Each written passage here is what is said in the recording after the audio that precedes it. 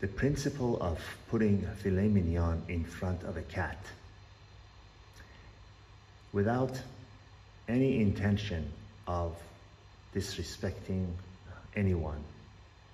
Some people are not equipped to appreciate the beauty, the kindness, the quality of treatment, the quality of everything else that we are offering them.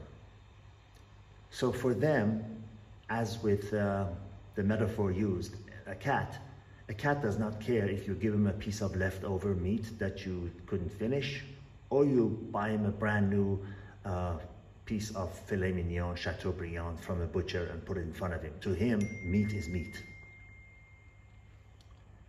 So when we are in a situation, in a relationship with somebody, whether it be it romantic or our same-sex friends, and they are not appreciative of the quality that we are offering them,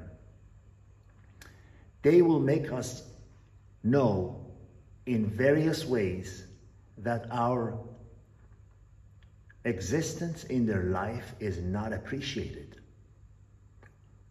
So from that point on, when you make that realization, it is not their fault from that point on for remaining. It is all on you.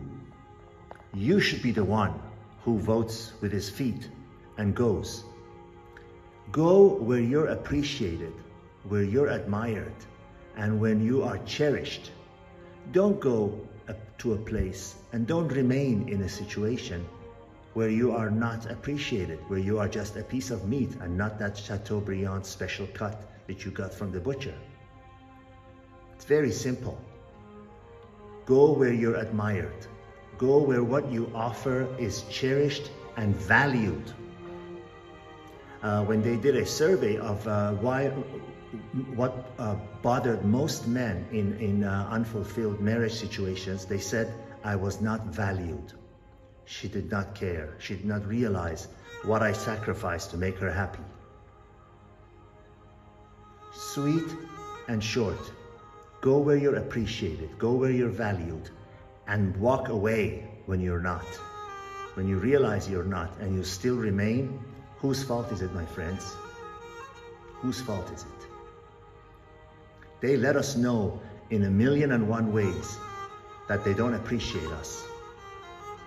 So it's up to us to vote with our feet and go seek where we're appreciated. And believe you me, when you have the courage to leave, when you have courage to lose sight of the safe shore, you will find beautiful islands.